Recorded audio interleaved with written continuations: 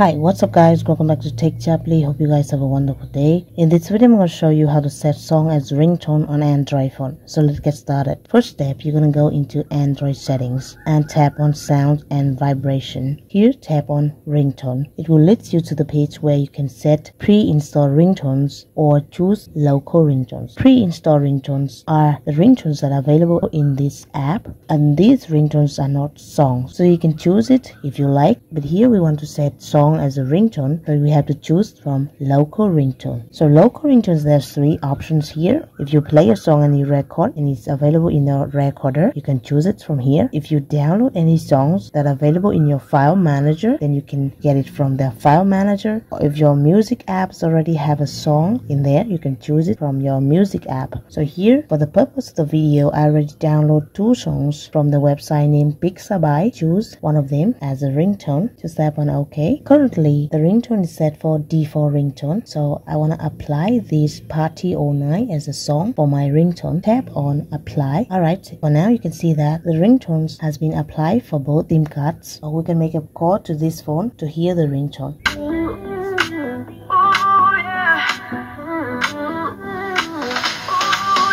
Lights are flashing, feel the beat.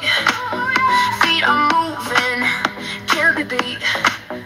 Everybody, feel the vibe.